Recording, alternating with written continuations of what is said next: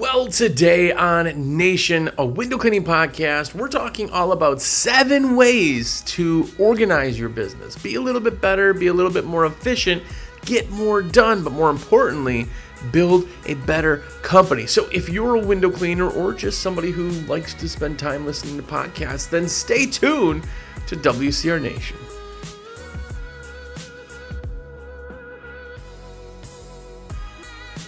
What's up, everybody? Jersey here from windowcleaner.com, and you are here. What's up? Hey, if it's your first time here, have a look around. We've been doing this show for 5 years. You got tons of content, hundreds of episodes, hundreds of hours of podcasts, and some of them are tolerable. Not every episode hits it out of the park, I imagine, but either way, it's a lot of content. So go back and watch if you're a new follower, listener, whatever. This is available anywhere podcasts are. So if you're out in the field working, listen to it. Any podcast, play it. Comes out every Friday. And it's also on YouTube. Not a lot of people watch on YouTube, but that's where we do the commenting. So if you're watching and you want to comment, do it. YouTube is awesome. Send me a message, whatever. But if you feel like you get anything out of this, or you just decide to make someone else's day, I'm a rep for windowcleaner.com, and that's what I do. I'm a sales rep. I'm a product specialist, or whatever fancy term you want to call it, and I love to put orders in. That's how I make my cheddar. So if I can put your order in, if I could be your rep, if I could be your guy, let me know. 862-312-2026 is my number. Call me, text me, send me a message. Let me know, and I would love that. I would love that. Shameless plug number 2 is you see the stickers. You've seen them all over. You've heard about it. It's American Window Cleaner Magazine. It's a magazine that I purchased 2 years ago, and it's absolutely changed. It is a monthly magazine that is sent to your door like real old school paper magazine, something real in your hands. Not only do you get an amazing magazine, but you, of course, get the stickers to put on all your stuff. So if you haven't yet, go and check that out. American Window Cleaner Magazine. Go to awcmag.com and get yourself a subscription because you're amazing. And I want you to be amazing. And I also see when you do it. So I like high five myself when I see people subscribe. So anyway, go do that. Shameless plugs over. Today, we're actually talking about ways to optimize your business. Organizing your business sounds super boring. So I've probably already lost a few of you with the whole organizing your business, and it just sounds dull. And you're trying to listen to something a little bit better, but I'm telling you right now, you have only so much effort, time, percentage of you, hours of the day to be more organized is the goal that we are always chasing. Because we could always be more organized. I'm telling you, I am the most unorganized person you could possibly imagine. That's why I try to surround myself with organized people. And you have ways that you can optimize your organization in your business. Getting more organized or just getting more efficient to some degree means that you have more time to work on your business. Now, say you're like, hey, I want to do 8 hours a day in my company. Well, if there's a task that takes you 2 hours or it doesn't get done because you forget about it, you can get that down to 10 minutes. You just freed up an hour and 50 minutes of your time to do something else towards your business. It's huge. Always being better, more efficient is the key to business. And today we're actually talking about the 7 ways. Why 7, you ask? Because I was writing down a list of them and I got to 7 and I was like, that's good enough. And maybe 7's catchier than 5 or whatever. I don't know. But there's a lot of ways. I mean, obviously, anything you do to be more efficient is amazing. You can organize your life in order to have the timing structure. Now, I'm not even talking about like pure water. Getting into pure water cuts your time in half. You're working more. I'm not talking about the working side of it. I'm talking about the running the business side of it. So if you're an owner-operator, your time is really, really valuable because you're doing 40 hours in the field cleaning. You got very little time. But if your job is to sit behind a desk and run the show, how organized are you? Are you getting everything done that you think you can be? And I know there's a lot of people out there that struggle. They're like, well, what do I do? Like what can I do? Organization in that is huge because it allows you to make sure things don't get missed. It allows you to make sure that the things that are getting done don't take up more time than they should. Because again, you've heard of 4-hour work week. It's being so optimized that 4 hours you can get a whole 40 hours of work done. And it is technically possible if that's what you want to do. But another side of it is, okay, well, if you're only working 4 hours and you're getting 4 hours of work, what if you worked 8? You'd have 80 hours of work you could get done in 8 hours. That's crazy. You want to go live on a beach somewhere? That's cool too. But if you want to advance your business and keep the wheels moving forward, you got to organize. I know, it's boring, but let's jump into it. The first one, and I bring this up because this is a very little one, but it's very big in the grand scheme of things. And it is absolutely shocking to me how many people don't do this. It's having a business account. Having a business checking account or something that's separate is really, really shockingly important. Now, we're starting little. I know. But I'm going to give you the idea behind this, and you can tailor anything else to this. But if you're running an account, LLC, sole proprietor, doesn't matter. If you are running it out of your own account, it is next to impossible to know where deductions come from, to know where you're at financially, to know profits, to know pay, to know all of that. So having a dedicated business account or a business checking account allows you to track everything. It also allows you, which I had an awesome suggestion from somebody who had sent it in, and I'm still planning on doing something like this, but it's about a bookkeeper and how to really get going on that side. But if you have a dedicated account, now you can have a bookkeeper. I have one that just goes through the accounts and makes sure I know what's going on there, right? Dedicating an account means you separate the funds, and the money is what you need to know. How much money do you have right now that you can advertise with? If you're just guessing, I could maybe you don't know. That means your forecasting is not on point. That means your existing cash is not on point. If you don't know what's going on, then the problem is that you don't know what you can do with it. Right? I'm sitting right next to the brand new Zero Pure Revolution Max Plus. The new Plus system is out. It's a $3,000 system. It's amazing. Do you have the money to buy that right now, though? If you don't have dedicated accounts or even something separated to really, really know, you look at your accounts and be like, well, I know that my mortgage is this much, so yeah, I have enough. Like, that's the hard part in business. And it's getting those numbers. You know, guys know I'm numbers freaks, but getting those numbers is so good to dial in to know specifically what it is. And if you're brand new business, you're still maybe running out of a personal account. You're paying with personal funds. And your personal business is all matched up. So it may be something you want to get a dedicated account. That more or less comes in for the smaller guys. I get it. But it's the concepts of why you want to do this over what you're doing, right? Right. The next one that I know a lot of you, 99.72% of you, that's technical terms, don't do this. And it's have a marketing calendar. Now, I know I beat that like a dead horse, but hear me out. Let me explain what a marketing calendar does for you. Marketing calendar, in its essence, is super simple. It is week 1. Monday, we do this. Monday, I'll give you just examples. Monday, I do a Craigslist posting. I update my ads on Facebook Marketplace, and I tailor my services on Home Advisor. Whatever those are. That may be like the lower in ones, right? Lower pay versions, basically.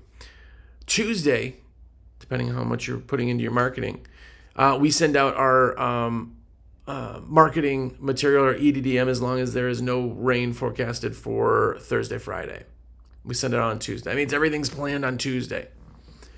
Wednesday, I do XYZ. Maybe you're doing door hangers, or you're planning 4 hours a week to do route sales, right? Maybe you're doing your follow-ups, right?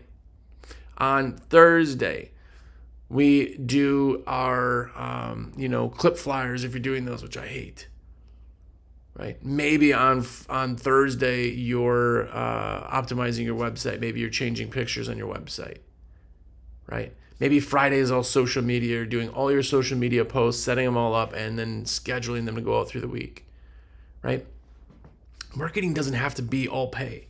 If you're doing EDDM, if you're doing Facebook ads, Google ads, if you're doing AdSense and SEO work, if you have the awesome Mr. Monk doing all that for you, maybe you're tailoring things, you're talking with them, or you're going over what needs to change or what you want to do. Maybe that's all running in the background. Now you can focus on other things, right?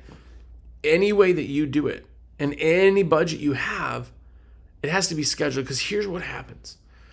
The reason a marketing calendar works is that when you need to market, marketing can be advertising or anything along those things, but we'll say advertising. When you want to advertise or need to advertise, it's the busiest it ever is for you. The best day that you can advertise is your busiest day of the year for calls. Say one day you just get 50 calls.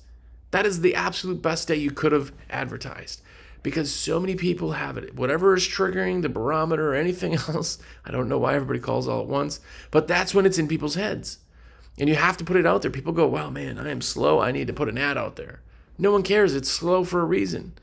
Even if putting an ad out there, you're not going to make people who aren't thinking about it go, oh, wow, let's do that. I'm really hungry. Let's get it. But when it's hot, that's when you advertise. And when you advertise when it's hot, you're already busy. So what happens is most people don't advertise when it's busy because they're too busy. It's a double-edged sword, right? If you're busy and you're just, oh my God, today just flew by. I didn't even get to go to the bathroom today. I didn't eat lunch. I did whatever. No matter what happens that day, if you're in a marketing calendar, that means if it's Wednesday and it's busy, it gets done. It's on my marketing calendar. I do this first. It will absolutely change your business if you start advertising when it's busy. Now, I know when I'm recording this, it's getting into slow time for most of us, but let me explain. The best time to advertise a cheeseburger is during dinner time, right? If you do it at 6 in the morning, sure, there's a couple people that might want it. Most people aren't going to buy like, ooh, wow, burger, fries, and a drink. Most people aren't doing that at 6 in the morning, right? That's when you do eggs and bacon on the screen, right, or something. You advertise when it's in people's heads because it's already, a lot of the work's done by their own brain. You're just pushing them over the edge. Now you go, well, yeah, but when I'm busy, I'm booked out 4 weeks. If you're booked out more than that, by the way, hire some people. But if I'm booked out, say 4 weeks, whatever it is, then awesome. Because guess what? Now you're booking even more people and you're pushing out and say, hey, sorry, this is the busiest time of year for us. We have a first scheduled appointment is 4 weeks and 1 day.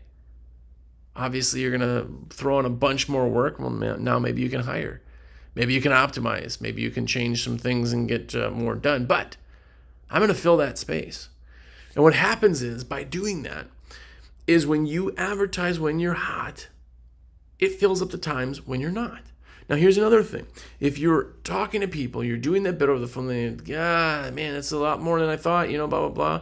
Instead of just going, oh, this discount shirt. Okay, it's busy. You don't need to do that. But what you can do is say, well, I'll tell you what, right now is our busy time of year. It is our most premium slot. If I can put you in December 13th, if I can do you December 13th, I can knock $50 off because that's a slower time for us. Now you're taking the people when they want it right now, let's book it. They'll still book it then. If you're booking and it's August, it's busy, right? We'll do the spring idea.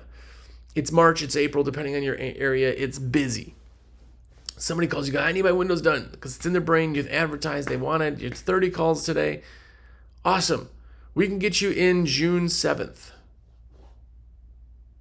Right? Whatever that push out is.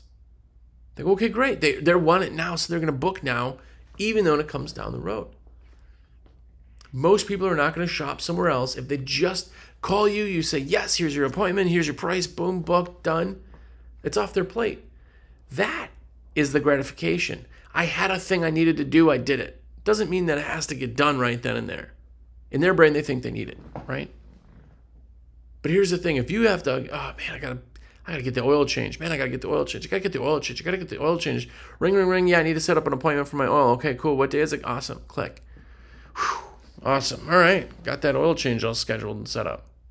It's off their plate. So you hit them while they're hot. You book them for when you have time. You can move that time around. It doesn't mean, because people think that, well, I'm busy right now. I'm 4 weeks out. I can't add anybody on right now. No, but you're not busy around. Like you have other times. Push them on when you're not busy. So what that does is it takes your slow times, right? Say, we'll exaggerate. You're brand new, right? You have 4 months of slow in the winter, 4 months of slow in the summer, we'll say. It's not really how it happens, but you know what I'm saying. Now all of a sudden, because you're doing so much booking when you're hot, they'll shrink. Now you only got 2 months and 2 months. Now you keep shrinking, you keep doing this, and all of a sudden your short season is like 3 weeks.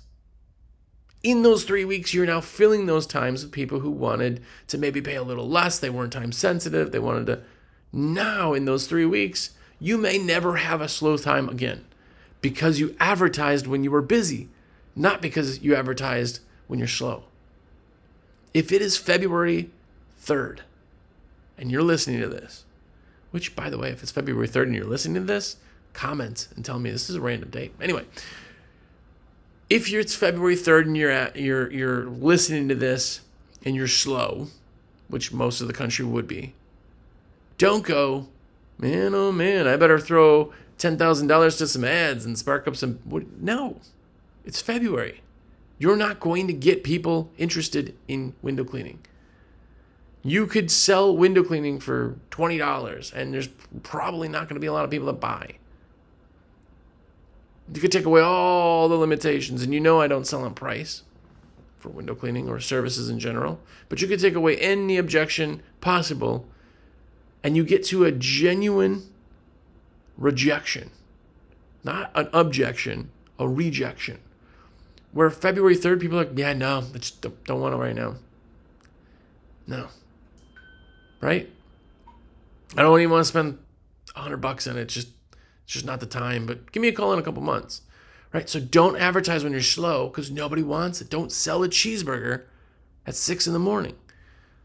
It would make no sense for you to spend any advertising to sell a cheeseburger at 6 a.m.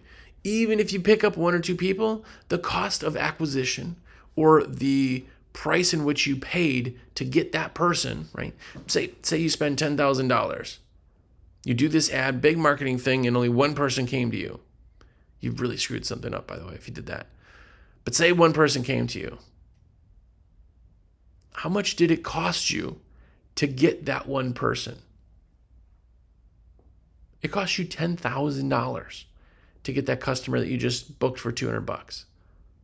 See, at the cost of acquisition works is that over time that guy will hopefully, I mean, that's a long time, $200, maybe pay for that, maybe. But our goal is to spend $10,000 and get $100,000 worth of work. And not only did it pay for it, we just, instead of spending anything, we just made $80,000, right? We talk about this all the time too, is advertising when done right. You're never spending anything. You're making. People always go, oh man, I'm going to spend $20,000 next month in ads. No, you're going to make $100,000. You're not spending anything. You're making money. You only spend money if people don't call you, right? So anyway, marketing calendars get you in that mindset. On a marketing calendar for the business side, there's another thing, and it's a scheduled maintenance day. This sounds ridiculous, I know, but if you have a maintenance day every month, meaning that the first Friday of the month, you always have a half day. of work. You always book that. And that's because the second half of the day, everybody is in the shop. Everybody's on the trucks. They're doing your oil changes. They're changing out wipers. They're getting your equipment up and running. They're tightening clamps. They're checking on brushes and hoses and getting anything ordered. If there's a maintenance day, it never gets missed. What ends up happening, and I've seen a bunch of equipment like that, and I know you guys get busy, and this is why. And obviously I'm partial because it's equipment and I sell equipment. But guys will have water-fed systems that are so used, abused, and beat up that parts are rusting off of them, right? Fittings are leaking. There's duct tape and silicone, and there's all this stuff. They just hobble through, and the reason is because up until this point, they have not had a maintenance day. We get people all the time too, especially new into waterfed. They're like, "Oh, this just spins. Tighten the clamp." What? Tighten the clamp? Oh, well, I didn't know I was supposed to tighten the clamps. Yes, you have to maintain your equipment. You don't buy a vehicle 3 years later, like, yeah, the engine blew up. Stupid thing. Didn't you see that when you were doing oil changes? They're like, oil changes? No, I bought it. It's only 3 years old. Why would I do oil changes? What? 3,000, what? Say you drive a lot in the first month of owning a car and you get your 3,000, you understand they're synthetic and not. But anyway, say you need an oil change after a month. It doesn't matter that your car's only a month old. It matters that you need to do the maintenance. It's like gear, squeegees, channels, handles. Oh, my handle cracked. I've had it now for about 12 years, but what can I do? It cracked because you didn't notice that it was cracking. It's a handle. It's $20. Buy a new one. If you want to fix something, okay, JB weld it, but how are you going to do that if it's out in the field every day? This is why you see these hobbled together stuff, is because they don't do maintenance. Now, on the opposite side of that, you have work trucks. Every company, every one of you, has work vehicles. Even if they're personal vehicles, it's still a vehicle that you're driving around, right? Maybe the oil changes aren't getting done, the brakes squeak, the tires are low, the equipment is in shambles, you can't find anything, maybe the bins aren't there. You're not doing maintenance on your equipment. Why? Because you're so busy. Maybe not this time of year. Or all of a sudden, in January you have the time, you go through everything and it's too late in a lot of it. Schedule maintenance. Everything takes maintenance. Every piece of equipment, from traditional to not, right? You go through your rubbers, you make sure that stuff's not nicking or dead or done, or what do you do? Cross them off, blades aren't rusted, you got enough steel wool. Make sure you go through all that. Yes, it's equipment, but yes, it's vehicles, it's shirts, it's everything that you have on you, from the binder that you carry your stuff to the updated print material. You have to do maintenance. You have to schedule that. Doing that will help you organize everything else, because you're not going to get caught with your pants down. And speaking of, if you're prepping envelopes or stuffing envelopes, which I do and I love and I think that's amazing, that is, by the way, when you go to a job, you hand them an envelope, and in the envelope is the bill and the satisfaction form and the insurance or whatever else you want to put in there. I also stuff them with different services, surveys, anything that I need. Do that the day before. If you're prepping for that day, it will always be done and ready. How many times you get in and you're like, oh man, we got a big day, we got to get out of here. Well, then you don't have your invoices. You're not collecting payment. You don't have satisfaction forms. You don't have business cards or your plastic gift cards or anything. If you don't have any of that stuff, you've ruined that day. You've ruined all those customers. You can't get it back. You can't advertise back to them. You can't solidify a relationship with them if you miss it. Stuff your envelopes beforehand. Be prepared for the day before. At the end of the day, now, by the way, if you're like, oh, it's 6 o'clock and I'm tired, well, then you didn't optimize your day. Optimize your day so you could get done at 4 so you can do this stuff. But get it done that day so it is done 100%, because at the end of the day, you have more time than the beginning of the day. Every single day you've ever done work, the end of the day, you have more time than the beginning of the day. Because eventually your jobs are done for the day, right? If it's the beginning of the day, your jobs are never done before the day. It's just every minute gets you closer to when you have to leave. At the end of the day, it's every minute gets you closer to when you got back. At the end of the day, prep your envelopes. Prep your day's stuff so that it's ready. Prep your buckets. Prep your tools. Prep your everything that you need to. Prep it the night before. Organize your life. Organize your company. Speaking of scheduling too, or not scheduling, speaking of organization, scheduling is a big one. Schedule your month in blocks of cities you are. Here's something that you know, but you've overlooked. Every one of us has areas where, even if it's in the same town, some of you Texas guys have these giant counties you work. But even if it's there, but it's an hour away one way, and I got these other jobs, if you're not optimizing location, you're like, oh, I'm over there, then I got to drive all the way back over here, and then I go halfway back again. Okay, so if you go to XYZ town, it's not quite as busy there, but you're there quite a bit. Every Tuesday, you're there. So that means that if the next 2 or 3 Tuesdays are full, but the rest of the schedule's open, but it's in that town, they go on the 4th Tuesday. Because then you're filling that day. Then you can open up another day for that area if they're that busy. But scheduling blocks of, hey, we're always in this town on Tuesdays, we're always in this town on Wednesdays, we're always on this time. Well, what happens when I get busy in the other place? Then you change the days. All of a sudden you have lots of Tuesdays. Well, now Tuesdays and Fridays, you're in this area. By doing that, it cuts down your driving time. And if I'm cutting out an hour of drive time between jobs, that's another hour I could be doing something else. You don't get paid for your hour of drive time. All that does is it allows the truck to be driving instead of stopped and you cleaning. It makes it so that you do not get to do as much stuff as you need to do because of drive time. So why not take drive time as serious as speeding you up? People are like, man, I got to get a water fit. It'll speed me up. Okay, cool. You doing blocked days? No. Okay, well, you got one thing done. Water fed, it will double your speed on anything with a ladder. I'll guarantee that. By the way, send your angry emails of giving me the 1 or 2 occasions that that may not be exactly twice as fast. And by the way, in waterfed, if you are still listening, if you say, well, I can beat you on a ladder. No, you can't. That's not possible. You still have to move the ladder. You still have to detail. Like, there's things you have to do that. Anyway, I digress. It gets me so angry. People just want to argue about the waterfed thing sometimes. Anyway, if you're not optimizing the calendar, but you're optimizing other things, the calendars do. Optimize it, optimize drive time, optimize area, and you will get more done. Simple as that. And getting more done, why not delegate?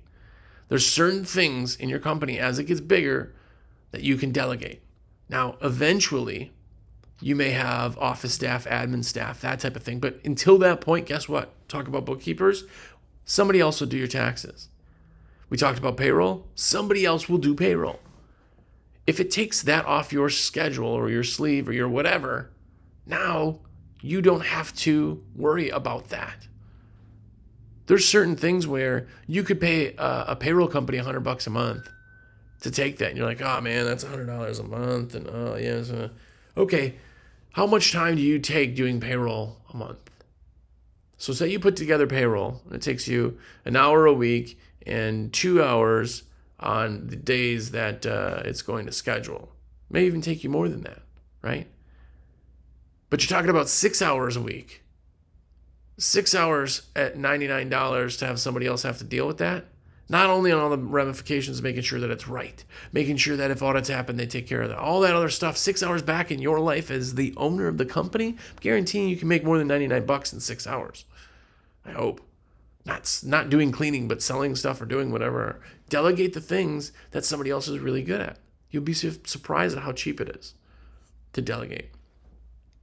And the biggest one, if you're still here and you got one thing about how to organize your business, you're like, dude, I want to grow. I want to be stronger. I want to do everything. These are great ideas. And yes, it'll free me up some time, but I need that one. Here is that one. Schedule time for sales. Schedule time for sales. I hope all of you are doing Route. I love Route. But Route, you need to stop in. You need to do that. You need to do follow-ups. You need to send those commercial contracts or bid packets or whatever else. And if you don't schedule that stuff, you're out in the field, you're doing whatever else, it will get missed. 2 weeks go by, you're like, oh man, I haven't sold in like weeks. Schedule sales time. If you set up an appointment with me right now, me and you, and you're like, hey, Jersey, I want to talk. Can we talk at this time? You wouldn't do anything else because of that, right? If you scheduled the time for an HVAC guy to come to your house, or you scheduled a dentist appointment, then what happens is like, oh, Tuesday at 3, I got a dentist appointment. Nothing gets in the way. Nothing gets prioritized. You're not like, oh man, well, yeah, I'm busy. Let me do this other thing, and I'll do the dentist appointment instead of 3. I'll do it at 4. You can't do that. But people do that with sales because it's not always their most fun thing. It's not always their favorite thing. But what happens is that people then move it and then they don't do it. Schedule it. Schedule it like a dentist appointment. You make sure you're off the phone. You make sure it's quiet. You make sure everything so you can get to your dentist appointment. That's how you do sales. And that's how you do your company. Get it bigger and better than it ever has been. Anyway, I know this was a boring episode. I hope you got something out of it. And if you did, I would absolutely love for you to use me as a rep. That's what I do. You can even just text me and be like, yo, Jersey, everything's in my cart. And me pushing that in instead of you, I get credit. It costs you nothing extra. And I get to live my lavish lifestyle of $10 sweatshirts. So, yeah, thank you. Hair gel does not by itself. So definitely do that. Get a magazine, by the way. If you haven't yet, go to awcmag.com. Subscribe to the magazine. Not only does it help the industry, because we have this awesome publication, there are articles and things to better your business. You can nerd out. You could be that guy who has a window cleaning magazine and all your friends will be jealous. Not really. They'll be confused, but you will be better than your competition. So who cares if they're confused? Get the stickers. Get everything else. awcmag.com. Get a subscription, please.